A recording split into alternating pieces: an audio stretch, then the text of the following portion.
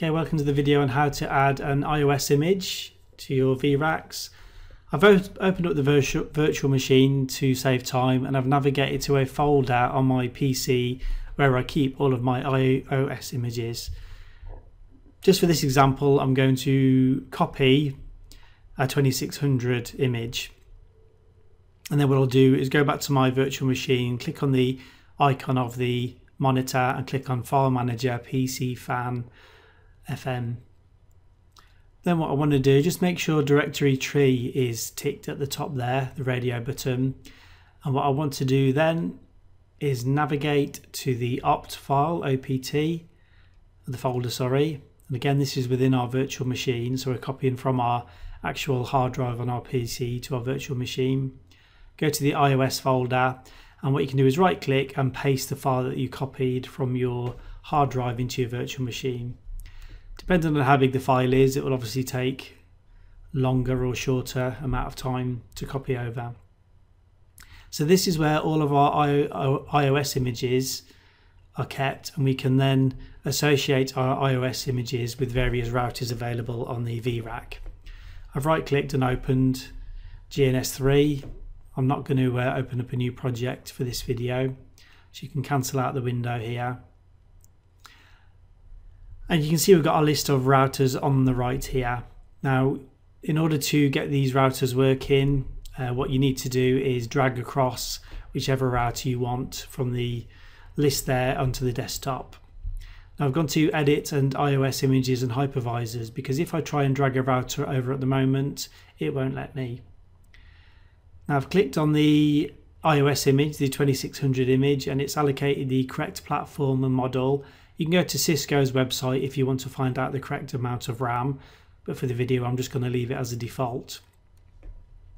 The other thing to bear in mind is, it should show on the screen in the moment, is your idle PC value would have to be configured. This is the thing you need to configure to stop your CPU on your PC from being overutilized. So we'll come to that bit in a moment. Now I've added the iOS image, I can actually drag the router model I wish to use over. So I've dragged the 2600 over. Now I actually clicked on the start button there. I shouldn't really have done that. I'll come to it in a moment, because I just want to do some configurations. Click on there, right click on the router, and then go down to idle PC. And you only need to set this once per topology. It's already been set for the how to network topology file, but you may want to go in and just check this for yourself, because there may be a better value. There's an asterisk next to the better idle PC value, so if you click on that and then click and apply and OK, it will then help enable your CPU to run a bit slower. Now next thing is, I'm just going to drag over some 37 series routers.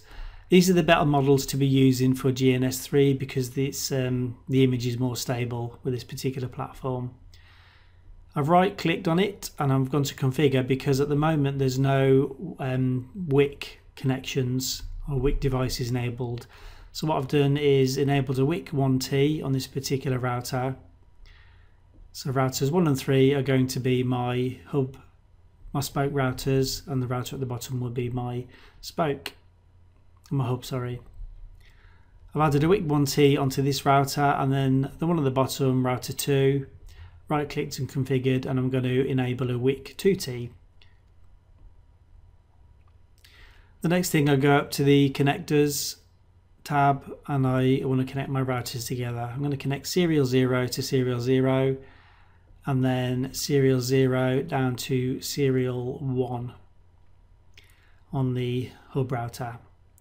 So I'm just building my own bespoke topology here. You can also save them if you want to save them for later use. Okay, and I've connected the fast Ethernet connections between the two top routers.